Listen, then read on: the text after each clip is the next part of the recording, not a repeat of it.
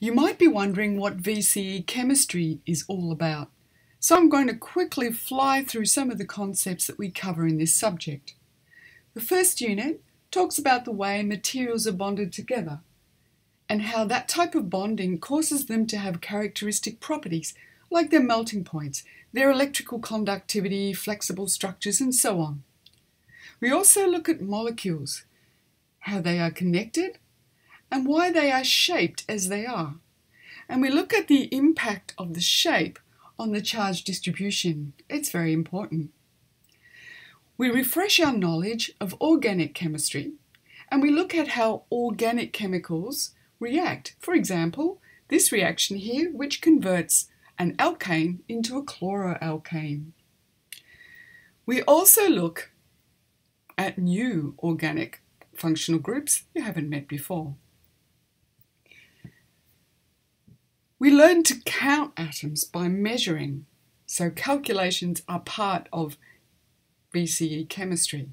In this sort of calculation here, we are able to work out how many molecules there are in a given mass of substance. Unit 2 focuses on how substances interact with and in water. So we look deeply at various types of reactions, like acid-base reactions and precipitation reactions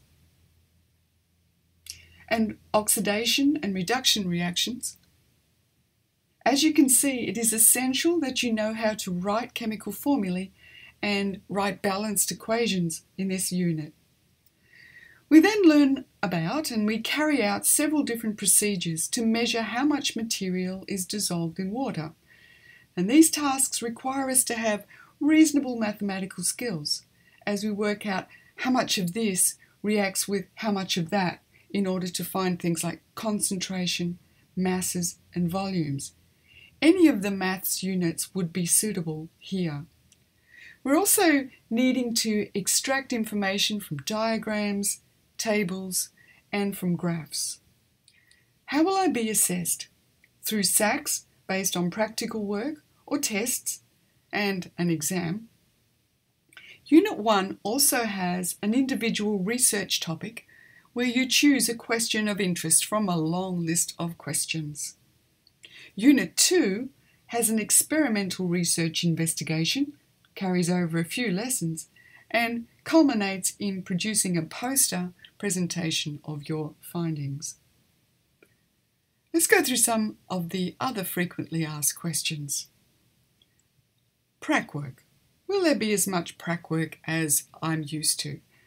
Well, it may not be as frequent in VCE classes as in, say, the earlier levels, but practical work makes up an important component of both learning and assessment. And so it will be done on a reasonably regular basis.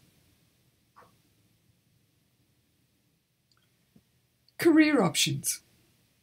This subject, you must seriously consider this if you intend to move on into the health areas. Please get your career advice regarding what you need to have for those particular areas.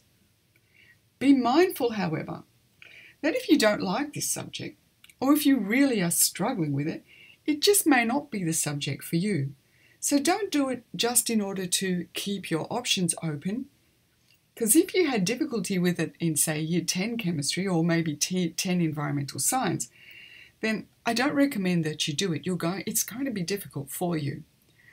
Do consider it. Do be careful about whether or not you need to have this subject, but the best reason to do it is because you really like it. The other question that often comes up is, what if I did 10 environmental science? What's the situation there? 10 chem versus 10 environmental science. Many students come from 10 enviro and do this subject very successfully, but you need the self-discipline to do some bridging work over the summer break to cover the organic chemistry component of the course that's not taught in enviro. So we give you the bridging material and we rely on you doing that. Why? Organic chemistry is the main part of Unit 4, and that's why we introduce it in Year 10 and we continue to build on it in Unit 1. Hopefully this has been able to answer your questions, but if you have any further questions, please get in touch with me, I'm Dr. Liston, or with any of the other chemistry teachers you can see here, Miss McLaughlin, Miss Cummins or Mrs. Clapperton. And thank you so much for watching.